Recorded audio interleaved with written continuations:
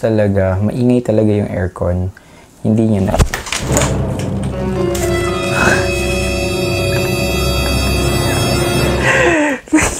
Nagulat ako.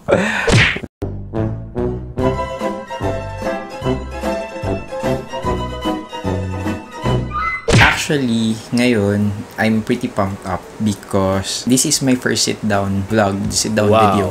This is technically not my first video na naka-upload sa YouTube. I already had a travel montage there nung trip namin sa Marinduque. Pero this is actually the first time that I will do a sit-down video and I plan to upload it in Facebook.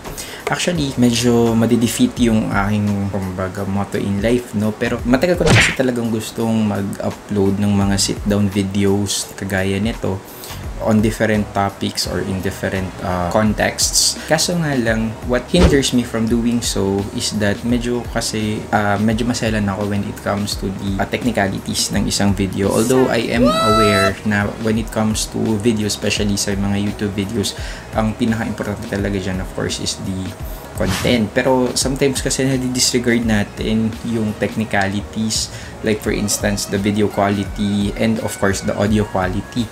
There was one video that I watched na sasabi doon that the audio quality adds up, no, para mas maging panapanood yung isang vlog. So ayoko kasi ng audio quality nung built-in sa cellphone or built-in sa camera, kasi yung camera na gamit ko today is not actually meant for filming, talagang for photography lang talaga siya. Excuse me, dumadaang aeroplano. Pag nag-rely lang ako sa built-in microphone ng camera, bukod sa muffled yung tunog, sobrang niyang mag-pick up ng sounds, ng ambient noise. So I'm quite certain na most likely naririnig niyo yung patak ng ulan tsaka yung mga palaka.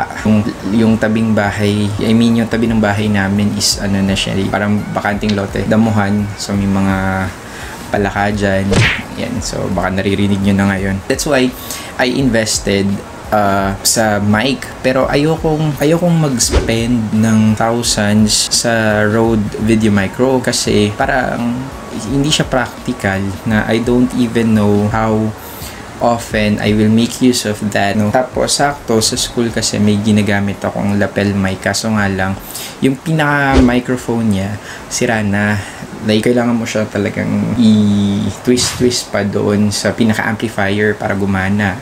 Hindi ko na rin nagagamit. So, upon, YouTube suggestions, nakakita ako ng murang alternative na lavalier mic, which is basically a lapel mic. Parang ganun lang din siya. So, I bought the BOYA BY-M1. Yan. So, kung gusto mo na makita how it performs, so I actually did an unboxing and hindi naman review kasi ayoko din naman maging tech tuber. Marami pang mas magaling dyan. Siguro yung thoughts, if you want to hear my thoughts regarding how the microphone performs, especially sa mga beginner YouTubers pa lang na medyo tight din yung budget but want to have yung decent audio quality, please keep on watching.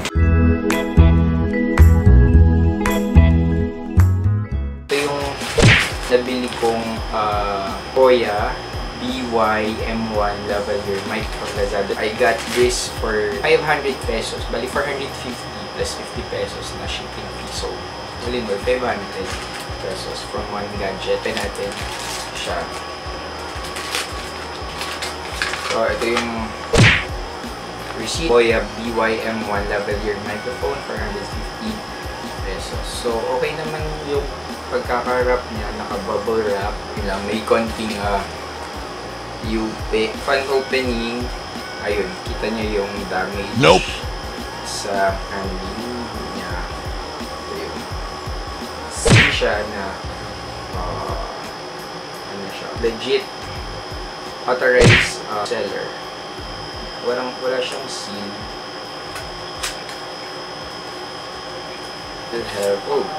Will have, nasa loob na siya. No pouch. The manual literature. So, meron siyang pouch, which looks good. Ito siya. Ang haba niya, like, wow, 6 meters. Ayun. So, I don't plan na i-ano siya. Kaya ko lang siya na ganyan. Then, meron siyang clip here. Then, meron siyang para sa mic talaga. And then, meron siyang phone. Battery. So, the battery pala siya. Kala ko, it's like the, yung tawag dito, yung shotgun microphone. Kasi alam ko, walang battery yun. Ito pala may battery. So, hopefully, this sounds good. So, now, we will open this.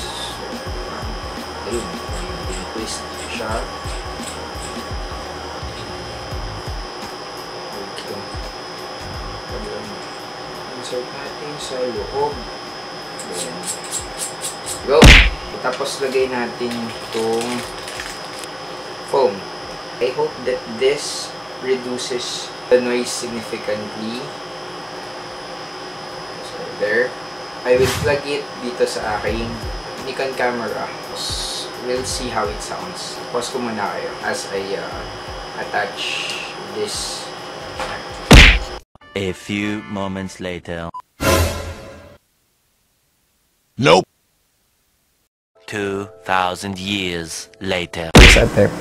Kasi epic fail. Kasi meron siyang switch na para sa smartphone at saka para sa camera. Nakalagay siya sa smartphone. Kaya, salita ako ng salita, walang napipick up yung camera na sound. Pero now, I think it's okay. So, testingin natin. It's already clipped here sa aking collar. Test. 1, 2, 3. Sound check. 1, 2, 3. Pwede na ba ako ditong mag-voicing? Check. 1, 2. Sound. Check.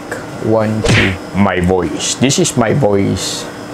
1 week on BOYA. Joke lang. A few moments later. So, what I noticed is malakas talaga yung air conditioning unit.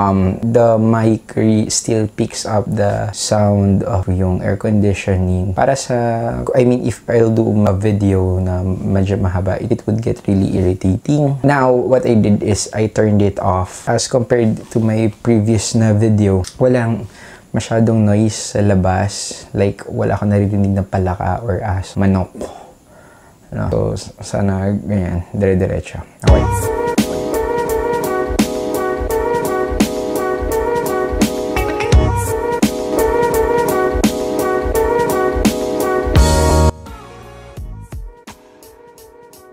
So, there you go guys. Yan yung performance ng BOYA BY-M1, which is very useful para sa mga nagsastart pa lang na mag-vlog and don't want to spend like thousands pa na agad-agad ng pera. To those na ang really gustong gawin is just to make videos na may magandang audio quality. Nire-recommend ko yun sa inyo na gamitin nyo. So that's all for this video. Maraming salamat sa inyong panonood and I'll see you on the next video.